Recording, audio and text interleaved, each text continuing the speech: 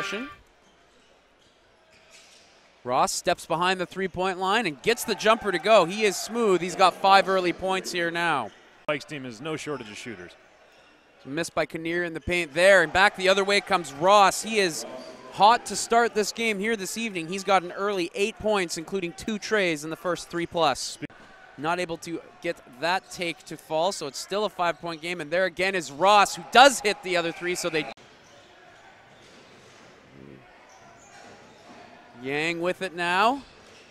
Puts up the floater, gets it to go, as Yang's now up to 7 points on the evening. So he can sneak in and try to knock it away.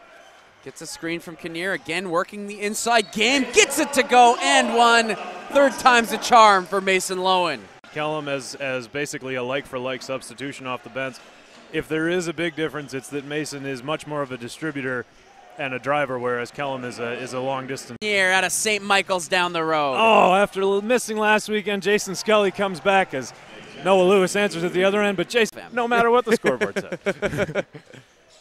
The comedy stylings. And ball worked into the corner. Charn Gill drops a 3, so the Vikes not quite able to hit the century mark yet. Quick 3 there will drop for Lewis as he found himself wide open there. Assumption would be Josh Ross, who has the ball now, and he does. Comes up just short. Again, a huge long-distance tray falling just short, but what an effort from both of these squads out here tonight, Jody. A 100-97 victory for the Vikes.